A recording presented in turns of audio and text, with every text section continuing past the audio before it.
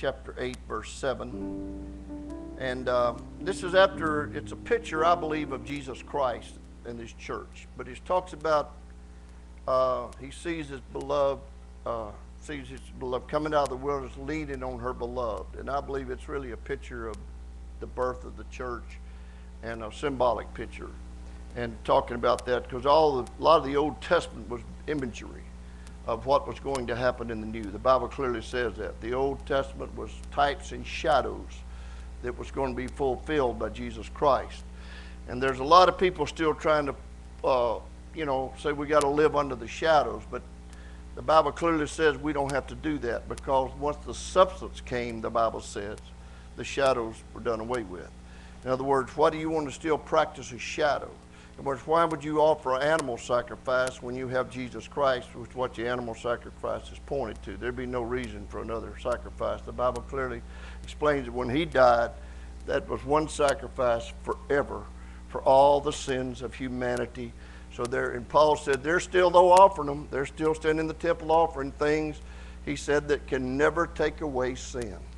And where the blood of an animal does not take away sin, it was just pointing to Christ, who came and his blood went back and covered all those who faithfully offered an animal sacrifice till he could get here. And of course his blood covered everybody in the future that's going to turn to him, believe his gospel, and obey what he has taught us to do. And by grace, we're going to be saved by faith. Amen.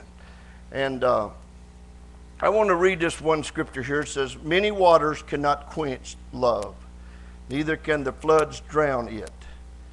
If a man would give all the substance of his house for love, it would utterly be condemned. Now, that King James throws you off a little bit there. It would utterly be condemned. And you got to read the other translations of the Bible to understand what it's saying. Actually, he would be condemned, or his house, they would think he was foolish.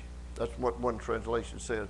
If a man would give everything he had for love, then a lot of people would think he was foolish. But I really don't think he would be. But love is the thing that's being brought out here, because that whole song is about the love of a bride, a love of a young lady that was birthed and brought up to be wed. And I believe he's really speaking of the church, because we are the bride of Christ.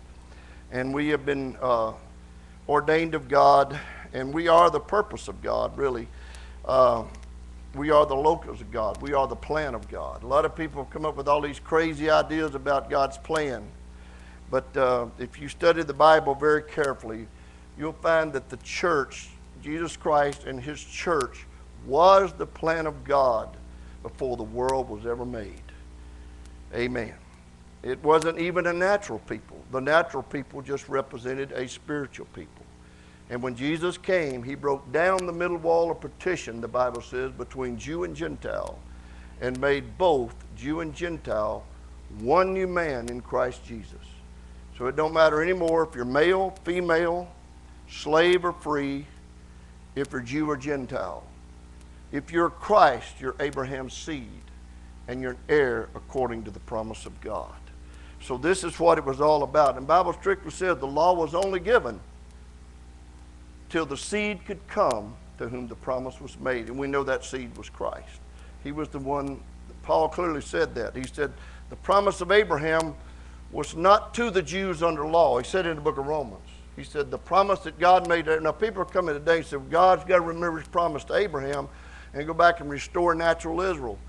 Well, the promise of Abraham had nothing to do with natural Israel. Paul makes that very clear, especially natural Israel under law. Natural Israel is included in the promise, because Jew and Gentile is included. But he said the promise was to seeds one, not seeds many. He made it real clear in the book of Romans.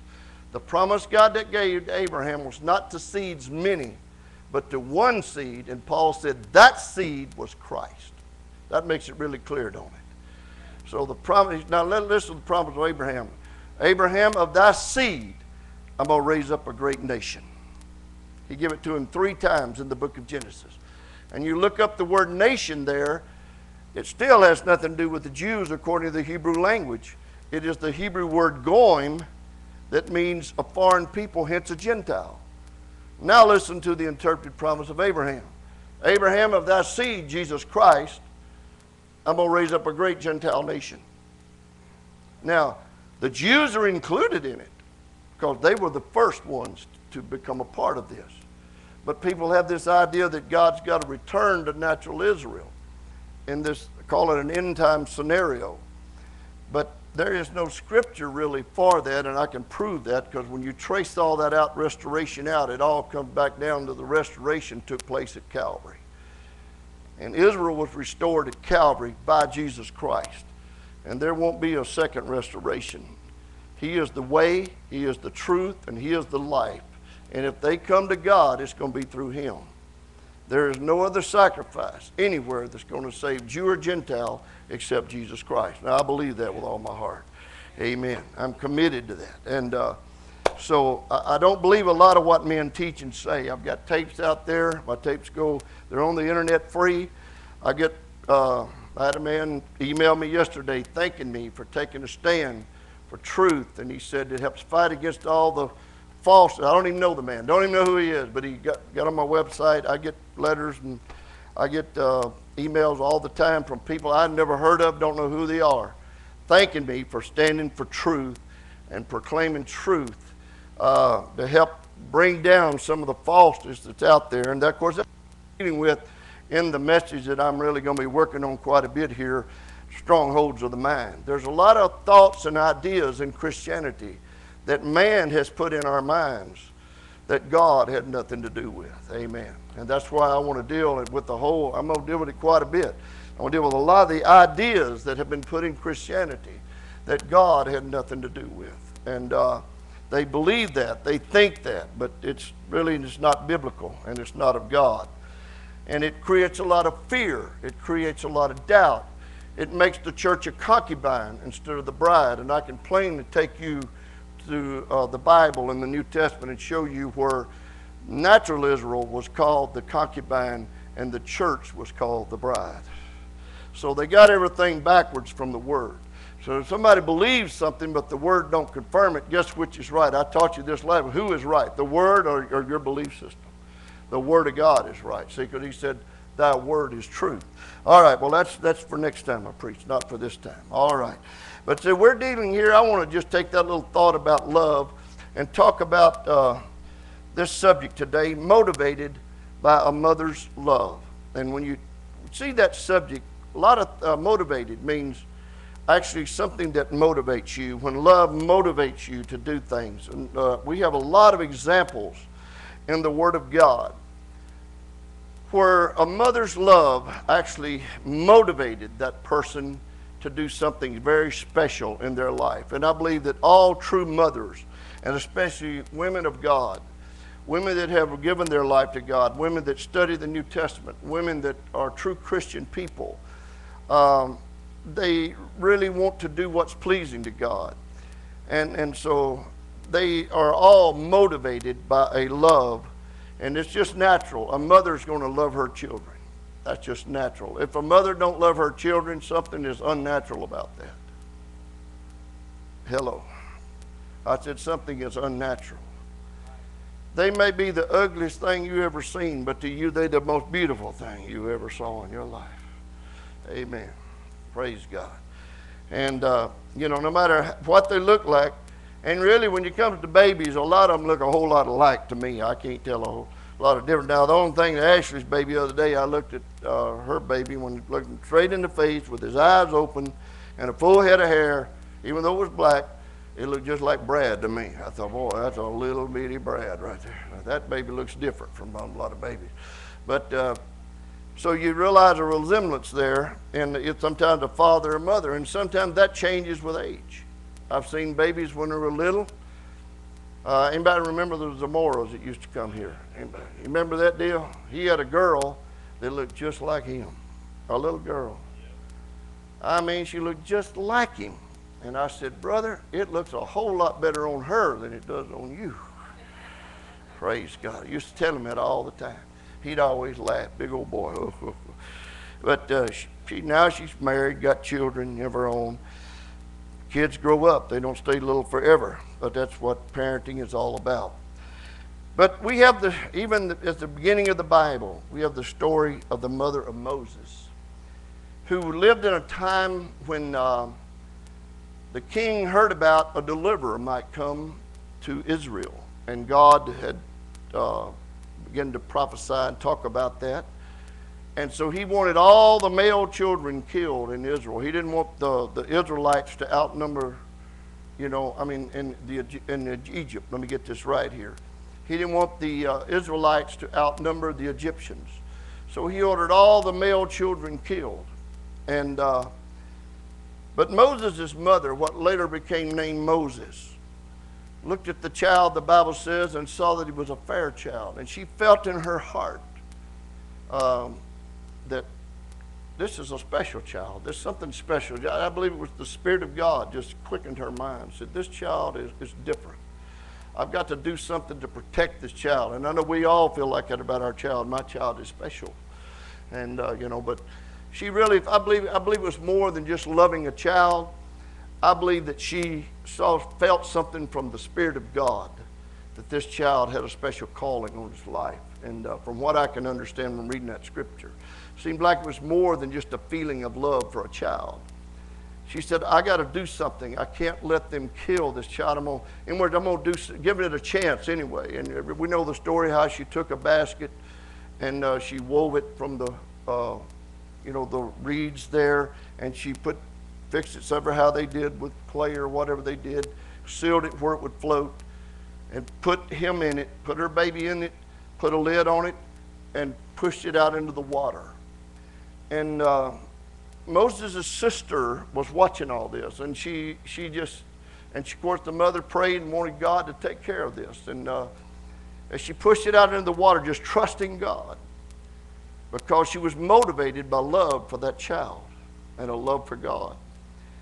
And she just took a chance that God would do something. And she pushed it out into the water, and as God would have it, Pharaoh's daughter came down, you know how the story goes, to the river to bathe. And they saw that basket, and she said, go get that. And they opened it up and said, this is one of the Hebrew children that the mother was trying to save it. She said, well, I think I want to keep this child as my own, And so Moses' sister was standing in the background watching all this. She ran up and said, hey, you want me to get a nurse for her? You want to get somebody that can take care of this child till a certain time? She said, yes, that would be good. So guess what? She goes and gets Moses' mother, her mother, to come. Now, this is God's providence. When God wants something to take place, man just can't do anything about it, can he? God is just going to have it take place. And so they went and got Moses' mother to come and nurse this child till he was grown, or whatever age it was that she gave the child back to Pharaoh's daughter. And I believe that she took Moses aside while she was raising him and said, you are not an Egyptian. I believe she got right up in his face, grabbed his cheek, said, you are a Hebrew of the Hebrews. You are not an Egyptian's child. They're going to take you and they're going to raise you, but you are a Hebrew. And she put that in his spirit. She put that in his mind. Because I know Pharaoh's daughter didn't do that. But when she finally gave him back, and Pharaoh's daughter was there, of course, the Bible talks about, even in the book of Hebrew, how in later years he refused to be called the son of Pharaoh's daughter, but was willing to suffer affliction with the people of God. He refused to be a king's son. He refused to be, in royalties. He wanted to be associated with the people of God, even if it caused a certain amount of affliction and pain. He wanted to be in his true birthright. And so as he was there and he got turned out on his own, the first thing he did was he saw an Egyptian mistreating a Hebrew. And the reason I know his mother had to put something in him, because something rose up in him and he went and slew the Egyptian and hid him in the sand. And the Bible says that he saw two Hebrew children arguing, so he told them, look, well, y'all don't need to be arguing with each other like that. We need to be standing together. And they said, you're going to kill us like you did. He said, uh-oh, this is out. And sure enough, it was. The Bible said king heard about it, the king of Egypt, the one that was in charge, the Pharaoh, he heard about that. So he was going to kill Moses. But Moses fled, and that's where he ended up getting his wife and meeting his family down in there and taking a wife from another land. And of course, God called him to go back and become the deliverer of Israel. But it was just love for that child and love for God that motivated this great story in the Word of God. And there's a lot of them in here about such as that. And we have another one that's a sad story, but it was a lady named Rizpah who had 2 sons. And we find that there was a famine in the land in that day. And so David, it lasted for 3 years. And David began to inquire of the Lord, what's the problem here? And he said, well, you mistreated this nation. Saul mistreated. Now, it wasn't David. It was Saul, even though we had a pact that was going to take care of this nation.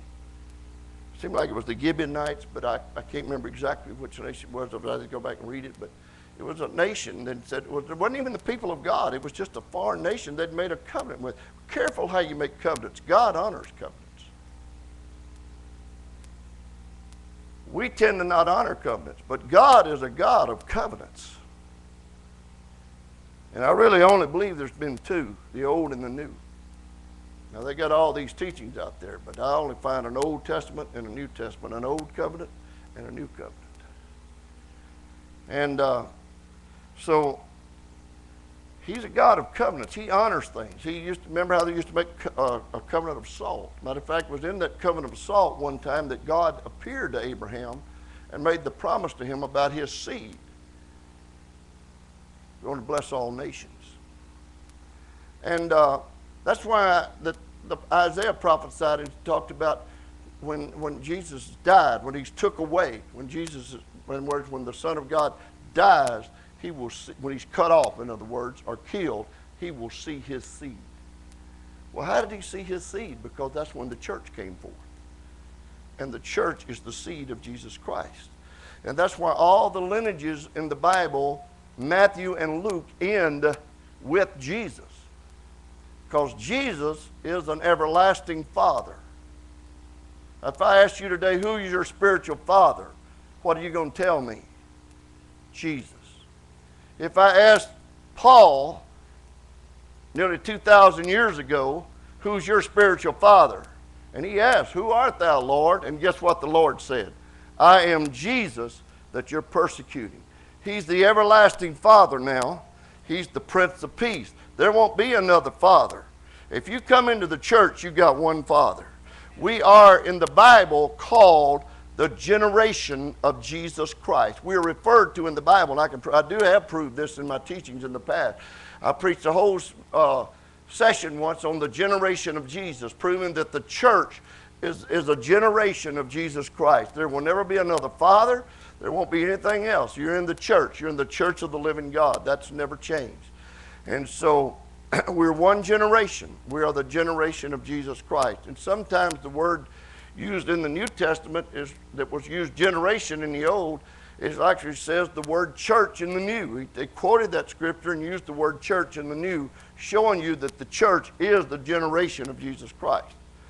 So we understand that, and we realize there will not be another generation. And so God is a God of covenant. He said they mistreated these people, and Saul went and killed them. And he said, so David goes to the leader of this foreign nation, and he says, what can I do to make this right? He said, you've been wronged by Saul. And he said, Saul in his zeal slew that people for no reason, and there was a covenant with them that they'd leave him alone. But Saul wanted to prove himself, he was failing, he was falling away, he was no longer anointed of God, he had lost his anointing, and he was going to witches to try to hear from God. He was going to strange spirits. And it's a dangerous thing to lose contact with God. Sometimes people try to communicate with the wrong spirit when they do. And so he said, he had done this in his zeal to try to bring Israel back to him.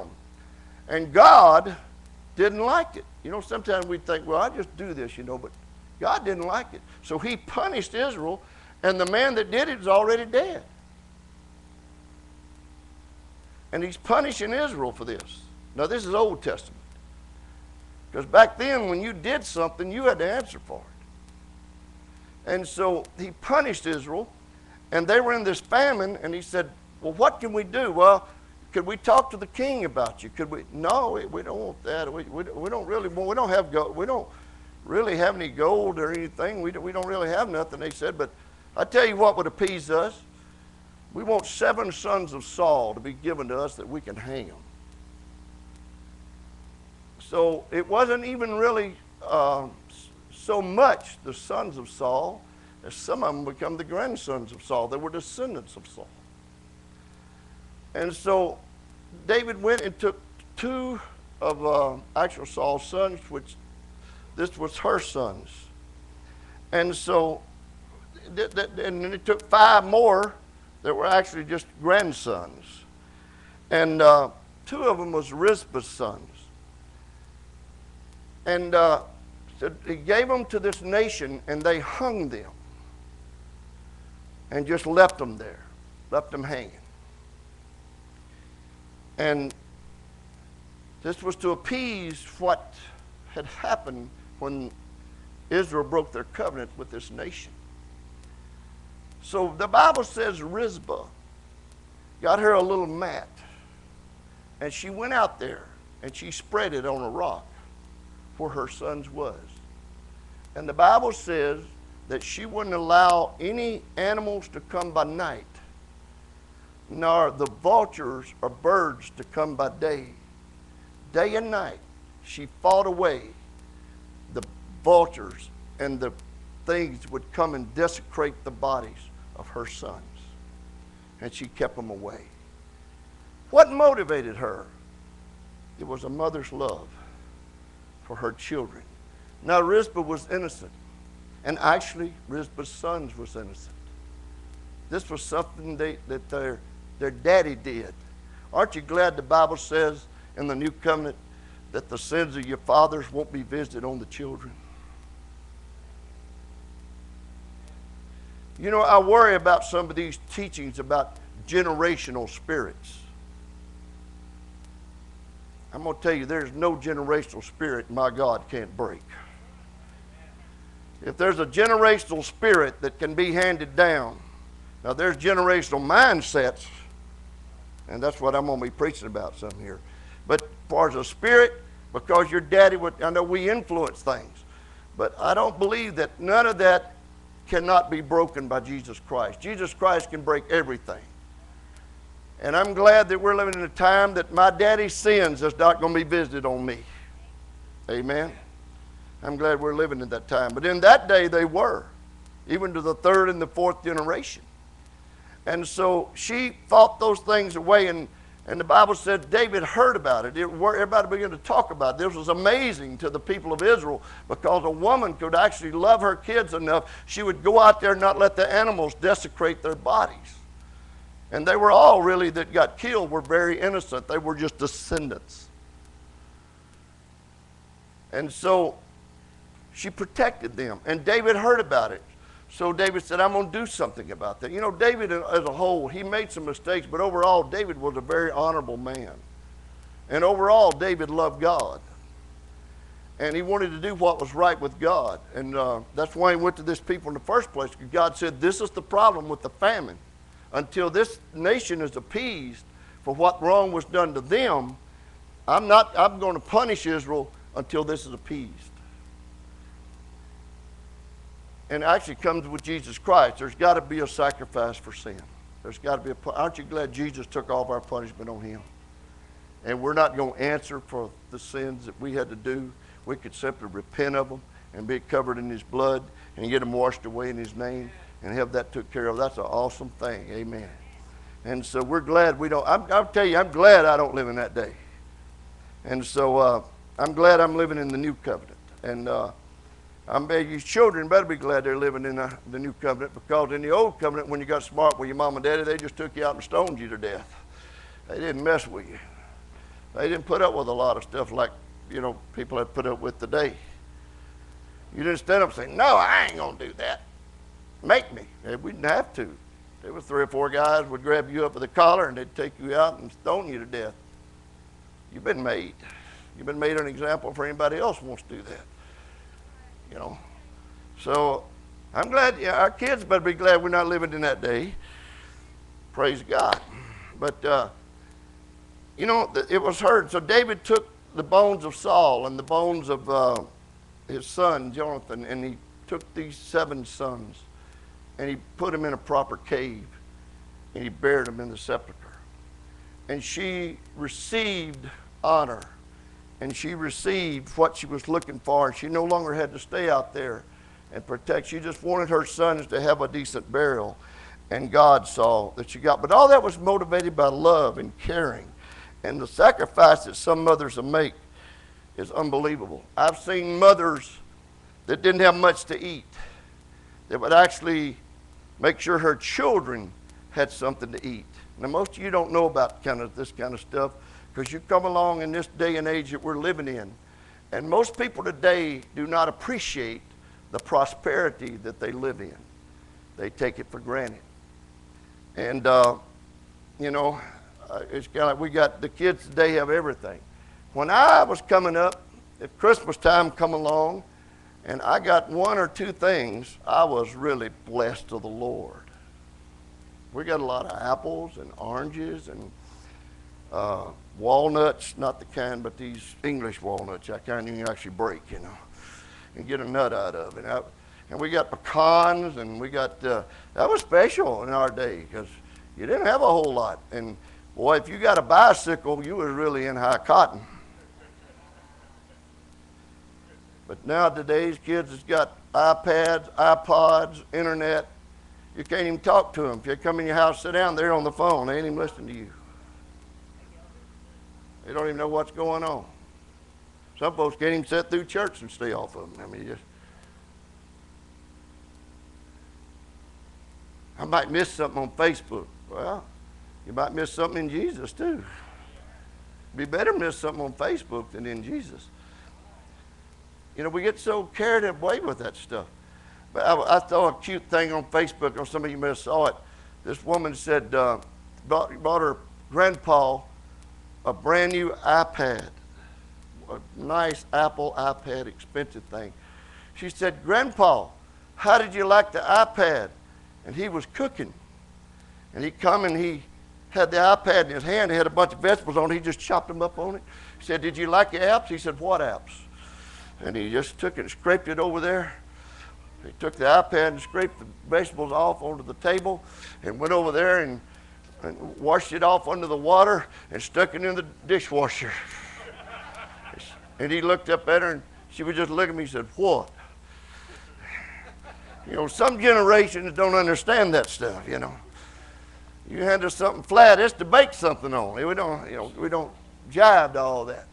But we're living in a day things are different, and people don't have an appreciation for a lot of things that we didn't have when I was growing up. And I'm not wanting you to have it hard. I thank God you got it. But I'll tell you what, I think we've lost in this generation is an appreciation. I think children in this generation have lost, in some respects, a great appreciation for what mom and dad do for them. It's like it's your job. You get a new iPad, sometimes you don't realize the sacrifice that was made. I know when we got anything, I didn't have a car in school. Now then, when they get 16, we got to figure a way to get them a car, Or we're out of style, or they're going to be looked down on in school. So we got to go and almost go bankrupt trying to get them a car. You know what I'm saying? We got to go to the bank. We got to borrow money unless you're rich. I never was. But I never had a car. I got mom and dad's car on Friday night. And Daddy gave me $5. That's all the money I had. I said, Daddy, can you pay me? He said, you put your feet under this table, don't you, boy? Yes, sir. All right. That's all the payment you're going to get right there. You know, I worked in the tomatoes. I came up working. I worked hard. And Daddy felt like, now they put me through college. They would do that kind of stuff for you. But as far as having your own car, you drove Mama's car, and you better not wreck it. And you better not be late. I mean, 11 o'clock or 12, whatever time they said, you better be home. Hello? It was different. I mean, we lived under strict rules back then. Because you don't wreck Mama's car, because that's what Mama's driving to work. You know, so that's the way it was. No kids had their own car hardly back in my day.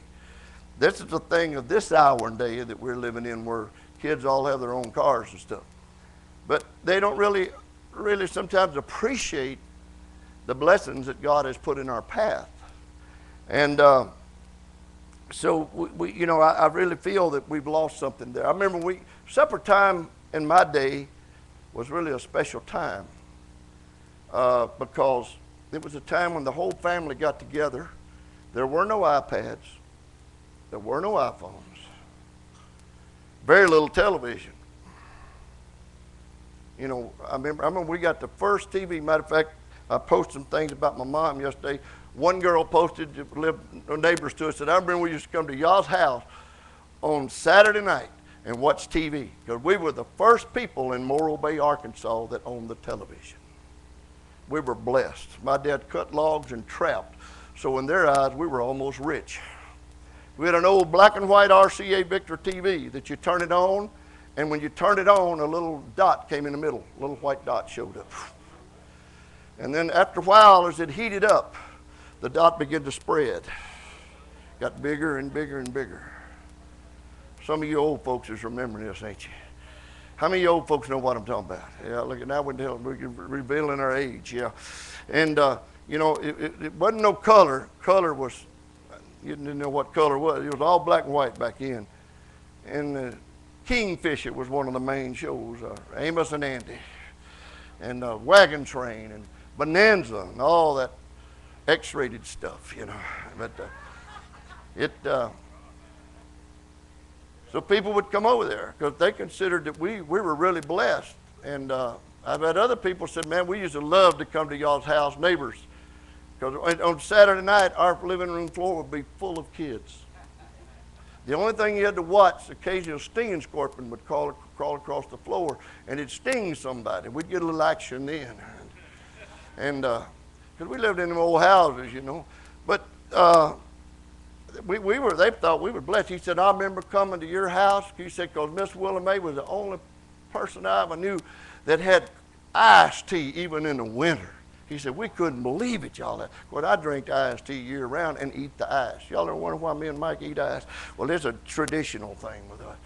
And so, you know, it's just something I've done all my life. And we loved iced tea. I thought everybody drank iced tea in the winter. I mean, I didn't know there was a time you drank iced tea. The one thing about it, if you don't like moving to Texas, you'll drink iced tea year round without a problem.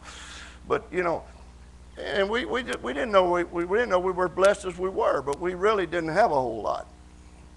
You know, my big thing in life was a pet chicken named Gertha, and a dog named Butch. And so I'd get out in the yard at 2 years old. I got pictures of her. I'd say, Gertha, Gertha. I couldn't even say Gertha. Gertha. She'd come running to me, and she'd jump up my wagon in my lap. I'd rub her. She'd go, Gertha. She just sang.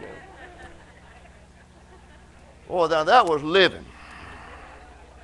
We were living high on the hog back then.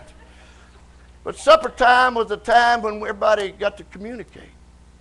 And we talked about things. But my parents were strict. I remember we grew tomatoes, and I grew tomatoes, and Daddy and them helped. And he told me one day, he said, at the end of the year, you had to pull up the tomato sticks. He said, son, when you get into school tomorrow, I want you to pull up them tomato sticks over there. Well, I got to play with my friend who come down, and I forgot about it. But I got a friendly reminder. When my dad come in, he walked over in the field, he walked back and said, son, I thought I told you to pull up them tomato sticks over there. Yeah, I forgot. He said, well, when I get home tomorrow, if they're not pulled up, I'm going to pull one of them up. He didn't have to say nothing else. I knew what that meant. Because he was going to use it on me. Now, when you get grandkids, they say, my mama used to tell me, now, Lord made a place to whoop them. I said, I wish he'd have showed it to you when I was coming up. Because you didn't know where it was. Wherever you reached with whatever you had in your hand, that's what you, wham, bam, you know. Guess what? The tomato sticks got up because I knew when Daddy said get them up, they're going to be up. But they had a rule, and they made you obey. You had to get in line. I mean, you had to. But we had some things, so we appreciated that. We had a big appreciation for what you had, but we didn't realize really what a blessed time it was, because at supper time we got to communicate. We got to talk. We got to communicate with each other. And that's something that's missing in a lot of today's society. And actually, I wish it could be restored. But you find the story of a Shunammite woman. Driver don't even call her by name. Saw the prophet come by. And she perceived that this was a man of God. She invited him in to have supper with her and her husband. Perceived he was, women can have a lot of perception sometimes. People think, when you get to studying women in the Bible, you know some powerful women in the Bible. I mean, really, even in the New Testament, there was women that prophesied. People think all the woman's supposed to do is get in the corner and keep her mouth shut. But if there weren't women around here, we couldn't run this place. We'd have to shut it down.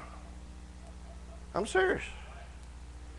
They do a lot for the work of God around here. They teach Sunday schools. They sing. They work.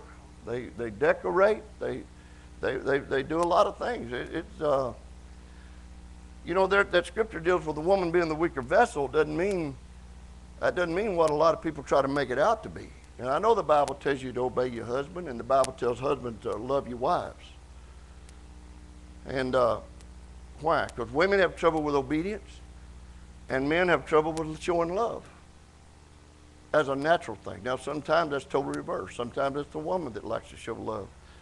I mean, the man that likes to show love and the woman that don't. But that can be reversed. But as a general thing, it's the man. His attitude is, I told you I loved you when you married you, and when I change my mind, I'll let you know. But a woman wants to have love shown to her. Because how many knows I always teach, love unshown is love unknown. If you love somebody, you need to do things to let them know that you love them. All right? And there's nothing wrong with that. Praise God. And you need to do that. You need to do things for them to show an appreciation. The Bible tells you to do that. Matter of fact, you're commanded to do that in the New Testament. And the Bible teaches us to do like that. And so we understand all that. But here she was. She said, I perceive this is a man of God. We need to build a room for him. And this was Elijah that was coming along. And the Bible doesn't even call her name. We get big on personalities. But the Bible didn't even call her name. Just called her a Shunammite woman. Actually, she's a woman of Shunem. And finally, after taking care of the prophet for a while, he said, is there anything I can do for you? And he asked her, could I mention the king to you? Is there anything you've been so good to me. She said, oh, no, we lived ourselves. We'll live with our own people. We'll do other own people. I don't need none of that. We're good. We just want to bless you.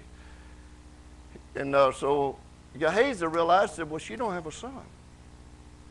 And said, well, what about if I give you, would you like a son? Oh, you're going to have a son. He realized. So he just prayed, you're going to have a son. Oh, don't lie to me. Don't deceive me. Because her husband was old. But when a man of God speaks, if it's of God, it's going to happen. Amen. I used to have a little, years ago, I got an anointing on me to pray for women that were barren and they would have children. And I did that several times when I was pastoring and I was preaching conferences and stuff, that I prayed for women that were barren. And I told one of my spiritual members in Colorado, I prayed for a lady I'd never seen her in my life. I said, in 9 months, you're going to have a son. And she later sent me a thing and showed me a picture of her son, and she couldn't have children. But if God anoints you to speak something that is the line with God, and it's going to happen. Amen. So it was just God using me in a prophetic utterance. It had more to do with God than it did with me.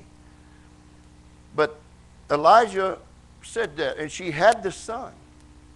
And as he got older, one day in the field, he fell dead. And well, he didn't fall dead, he got sick. Let me correct this. They took him and carried it to the mother, and he stayed on her lap till he died. The Bible said at noon. So you know what she did? She took this lad and put him on the prophet's bed, not in his own bed, on the prophet's bed, the man of God's bed. And they said, get me a donkey and a helper. We're going to see the man of God. Well, what's going on? You know what she said? By faith, all is well.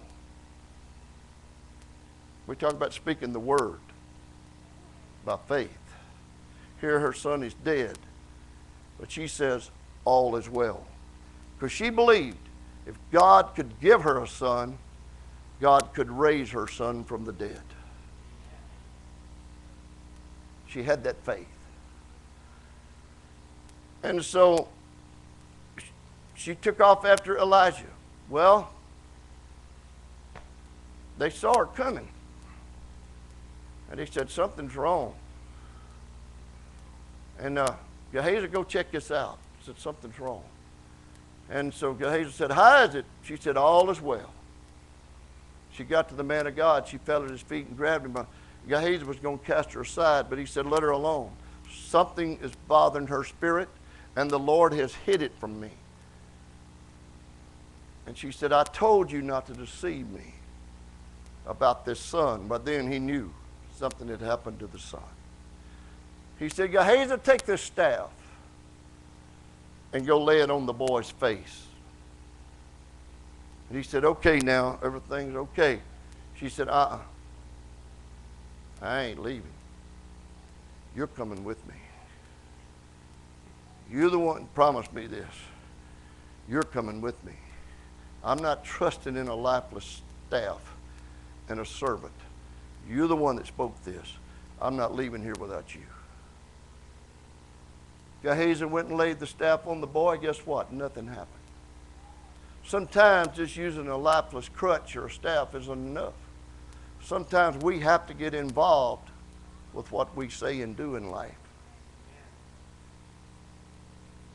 So Elijah had to go there. Saw the boy still dead. He stretched his hands on his hands, his mouth on his mouth, his body over his body, and the boy got warm. He prayed to the Lord first. Then he did this, and the boy's body got warm, but he didn't live. He got up and he prayed some more. And he went back and did it again. And this time the boy sneezed 7 times, opened his eyes, he was totally alive. See, sometimes you got to put your hands on their hands. You got to breathe into them. You got to get really involved in what you're doing. Sometimes we just want to throw something out there and hope it works. No, sometimes God requires us to really get involved in what we're doing for Him and to put something into it, and He'll make it live. If you're willing to get involved and breathe that breath. And so God raised him up, and she went, of course, glad, and that was the end of that story. Went on to a lot of other things. But I want to go one last little thing, and then I'm going to track off into something else here. Another lady we have mentioned of in the Bible is Hannah. And Hannah couldn't have children. She was married to a man, and she couldn't have children. And this man also had another wife, which was a lot of times in the Bible. They had another wife. And so Hannah was really grieved about this. And the Bible said, I believe her name was Penelope or something like that, and she would actually mock her. And because she couldn't have children.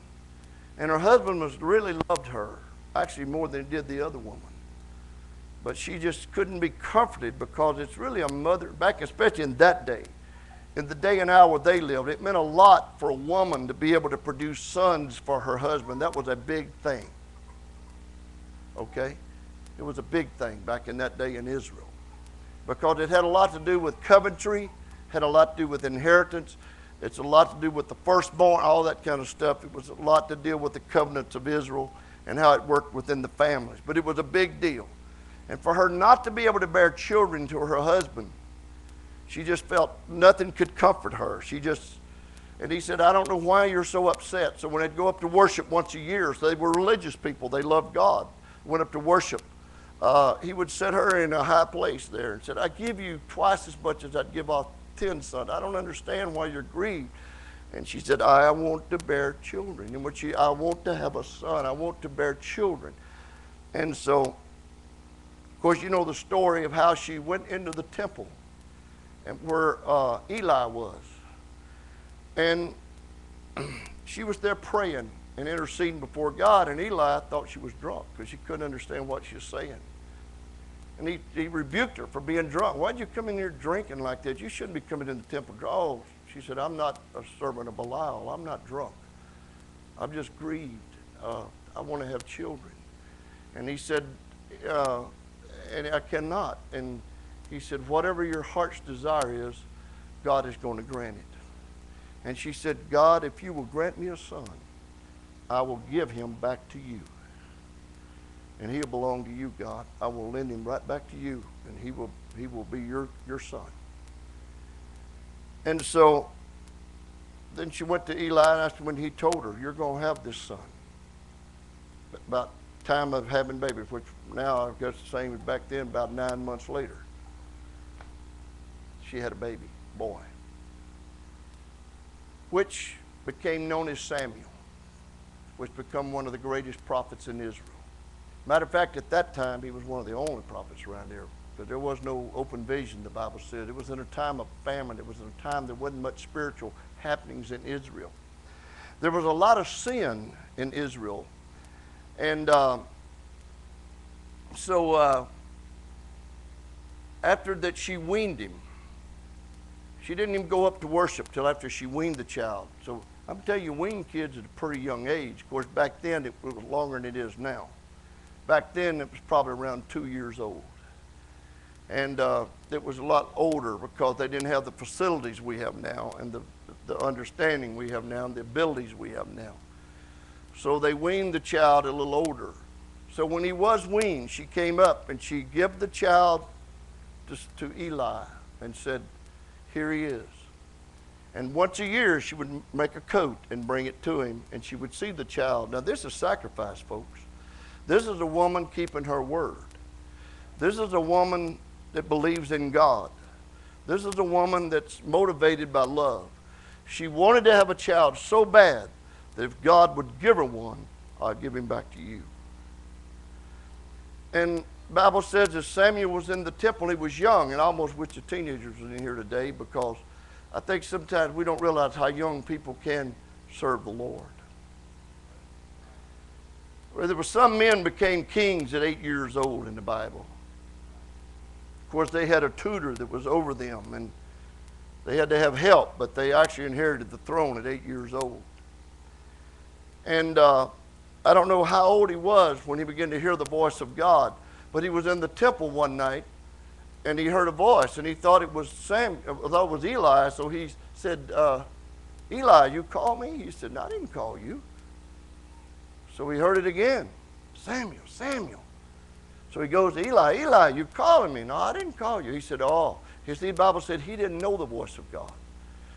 Samuel didn't. He never heard the voice of God.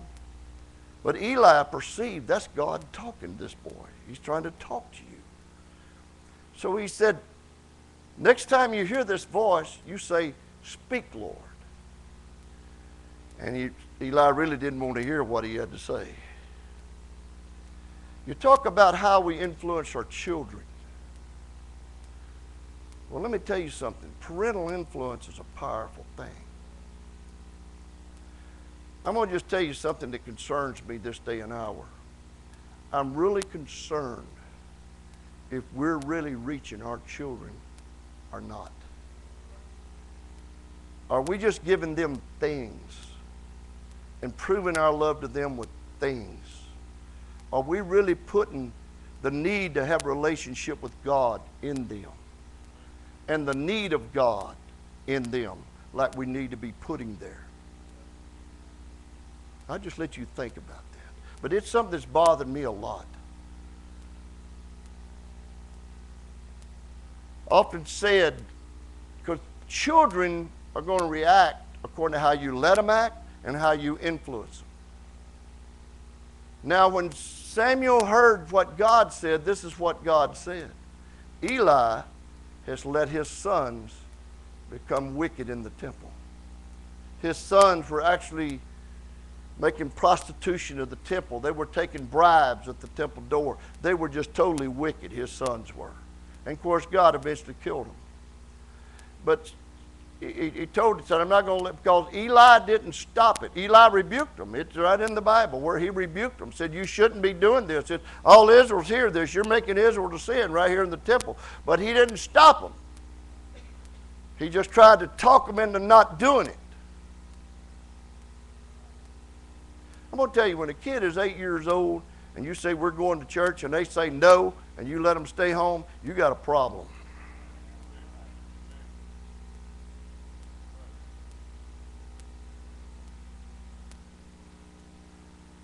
Like one old man said, well, you may not go to church, but your arm's coming to church. And my dad would grab my arm, and it was going to church.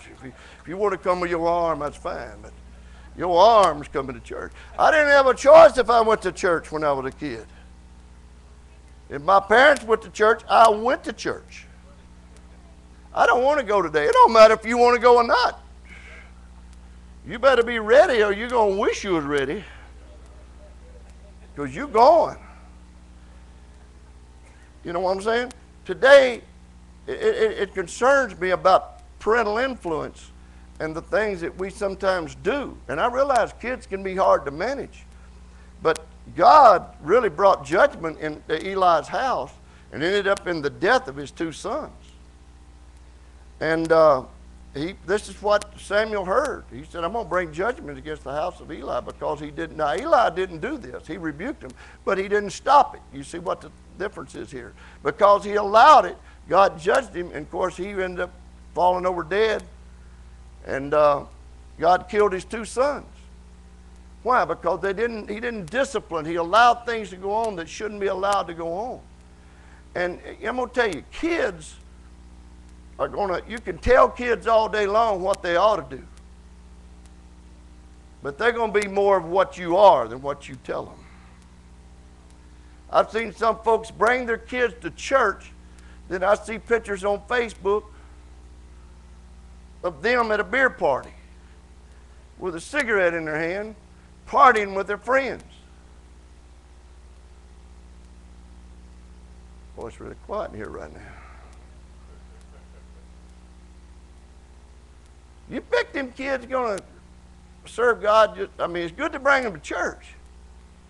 But if you want to put conviction in them, you're going to have to stop your sinful lifestyle. They're going to have to see something in you that serves God.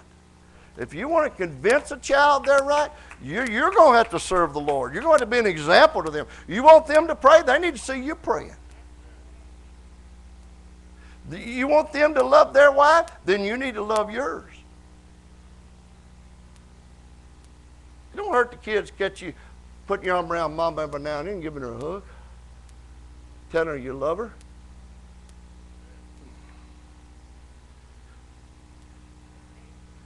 But it don't do no good to cuss them out to get them to church, because you've already lost your testimony. You know, what we live before these children. Just like my son said, when he's preached at Father's Day, he said, I didn't fear God when I was a kid. I feared Larry Smith. He said, I knew God probably forgive me. He said, I knew what he was going to do to me. The Bible said, train up a child in the way he ought to go. And when he's old, he won't depart from it. He might go out for a while, but he'll eventually probably, that what he knew was right is going to come back. But they need to see something real, and not that we don't make mistakes, and not that we all occasionally don't say angry things in a moment of frustration that we have to repent of.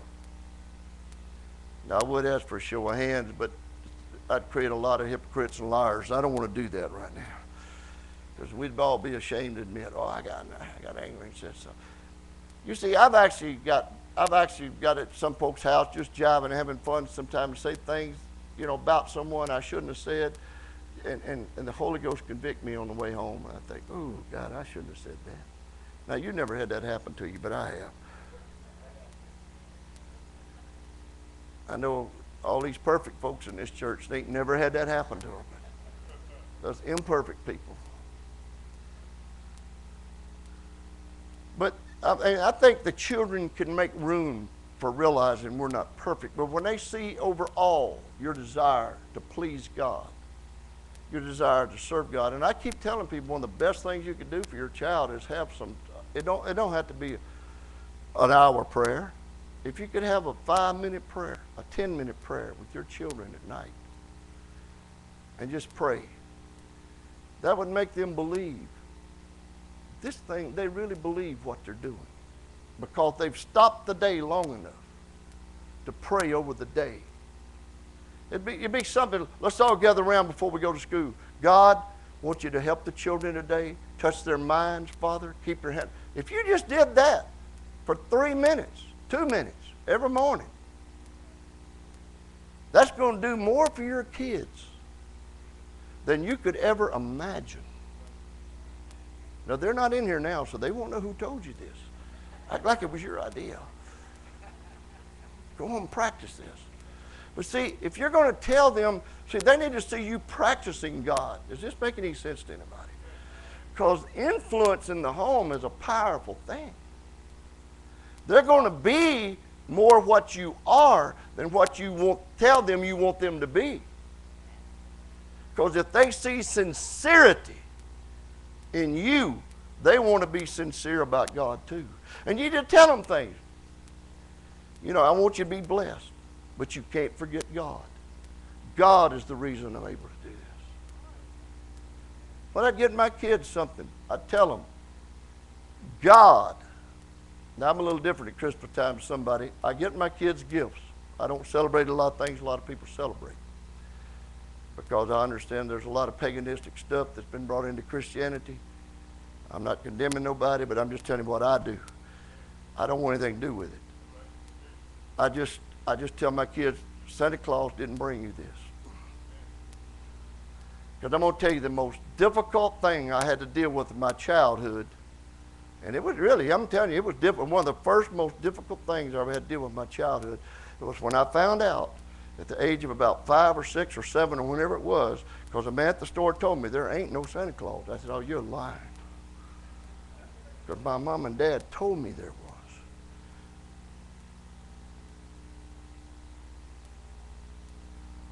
You see what I'm saying? It's when I found out they had lied and deceived me all them years. That did something to me. It affected me. What else are you lying about? Oh, don't hurt. I'm going to tell you, I'll hurt your kids' feelings. But, let me just ask you, is there a Santa Claus? Then why are you telling your kids there's one? I told them, it's Christmas. But let me tell you something. All you got to do is tell them, look, God blessed me to give you this. Hello? Y'all hearing what I'm saying?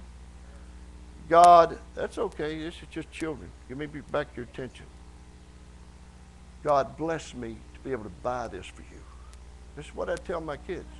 I gave them something, because if you don't, well, I'm not going to celebrate anything, so I'm not going to give you nothing you can't have. Now, my kids is going to go to school, and everybody in school is going to wonder, what'd you get? And they're going to have to deal with a lot of embarrassment and a lot of junk that I don't want them to have to deal with. Because an idol is nothing. That's what the Bible says, isn't it? An idol is nothing. It's nothing. Because I personally believe that when they brought that over into Christianity, it was done to mock the crucifixion of Jesus. That's why they put him in a scarlet robe. That's why they sing, he knows when you're sleeping. He knows when you're awake. He knows if you've been good or bad. So be good for Sandy's sake, not Jesus. They made a deity out of him. They mocked the crucifixion because Christ's Mass means Mass is celebration of the dead. That's what's handed to us by another religion. Christi Massi means crucifixion of Jesus. Merry crucifixion of Jesus. Jesus is dead. Ha ha ha. And they sang Noel, Noel, Noel, no. You know what hell is? It's the Hebrew word for God. No God, no God. And people don't even know what they're doing. But I don't get out and make a big deal. I'm just not going to do it. And I'm going to teach my kids that God gave me the money to buy you this. And you send me hell for buying them some if you want to, but I do it because I don't want my kids to feel bad. But they still know the truth about life and that God, you see, you need to turn all your blessings toward God. You need to turn everything in your home toward God. Everything needs to be recognized toward God. So there's a lot of things I just don't do. I always told my kids why. There's nothing to this. Is what they teach. This is what man says, but there's nothing to that. This is what really God blesses us to do this. Every blessing we have came from above. Everything we are is of God. And I'm not sending nobody to hell over anything, okay? I'm just saying I don't want my children someday to look me in the eye and say, you lied to me. You misled me. I want them to know everything I tell them is the truth, even from the Word of God. And that's why I want them to respect what I say. And they knew if they didn't, I had something that would back it up. And kids are going to test you. I remember the first time Michael tested me. He's a pastor here now, but he hadn't always been a pastor. Growing up, he was just a kid. And he got kind of working out on weights. He got kind of big, you know. Got kind of strong. Got to where his mama couldn't handle him hardly when I was going off preaching. She'd go to hit him or something. He'd throw his hand up and buck up to her. Well, he forgot one day. I went to hit him. I threatened to hit him. He bucked up. Big mistake. I didn't even hit him with a roundhouse. I just punched him like that and turned him a flip on his shoulder. And when he hit the floor, I said, now, next time I'll draw back. You don't buck up to me, boy. And you better not be bucking up your mama either, because when I get home, I'm going to deal with you. Because there's still an authority in this house. You might be 15 years old, but there's still an authority in this house, and that's me. I'm going to tell you how I felt about my mama. When I was 40 years old, if my mama would have grabbed the switch and went to whoop me, I'd have stood there and took it because I had that much respect for her. Something about respect and authority and love. They know when you're loving them. They know when you're right. They know when you say don't play in the interstate, you're going to get run over, that you mean it. How many knows the Bible said foolishness is born in the heart of a child? Is this right? But the rod of correction will what? Drive it far from them. Now I thank God, I didn't raise, I made a lot of mistakes raising my kids. But I thank God that both of them's in church today. Amen. I thank God for that. And I thank God my grandkids are coming to church. How spiritual are they? I never know. Hallelujah. Just when you think you do, you don't. But it's up to us to put in them. I wish someday I'm going to go out and just talk to the teens. Because I'm going to tell you there's one area I think we fail in. Sometimes when new people come to this church, new teenagers, our teenagers need to embrace them. How many knows when people come to church, they're afraid? They come to a new church, especially, they feel weird. They don't know nobody. So to have somebody smile, how you doing? good to have you here. That means a lot, my friend. It breaks down. That's what the coffee bar's for. It's to break down that wall. It's to let people know we're real. We're people. We're real. We're here for you. We love you. But mother's motivation is powerful. I believe, you know what I believe today? I believe every one of you mothers really want what's best for your children. I really believe that with all my heart. I know we've all made mistakes, and I made enough. I always tell folks, I made enough mistakes in my life. You don't have to make any. I made enough of both of us. But you got to learn by them. But we need to really be conscious, I think, and put in a conscience of our spirit. If we really love our children and we're motivated by a mother's love and a father's love, the Bible said, train that child up. We got to discipline them. We got to love our wives in front of them. We got to love God. We got to have some form. You know, if God's never mentioned in your home and just in church, they're going to think this whole thing is hypocrisy.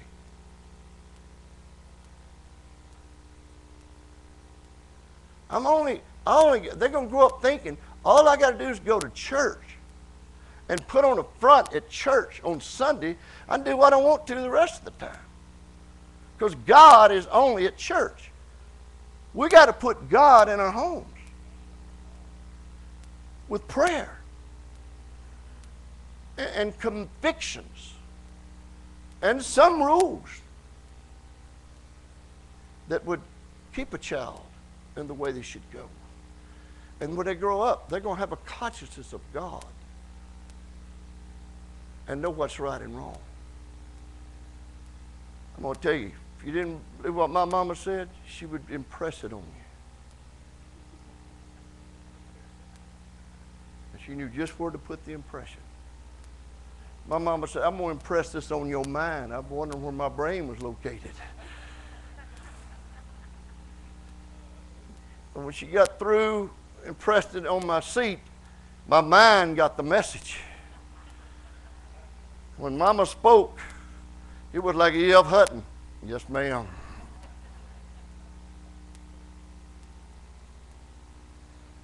Now, my daddy, I knew when he spoke, you better listen. My daddy only whooped me 2 or 3 times. Every time was when I got hurt. That's when my daddy would whoop you, when you got hurt. Especially if you're doing something he told you not to do. I remember one time me and my friend were throwing a clod of dirt, and he said, y'all quit that. Me and my brother, I believe it was, in the field working. We found a clod of dirt. We found a plow. He said, quit that. You're going to get hurt. About that time I missed, and it hit me on the end of the finger, jammed my finger. Ah! Next thing I knew, Daddy grabbed me. Wow! My feet went straight up in the air, waving like a flag. I told you to quit, boy. Guess what? I quit. And guess what? I didn't even feel my finger hurting no more. He totally healed that thing. I had a bigger pain. It was a pain in the backside. So, you know, they had their way of getting to you.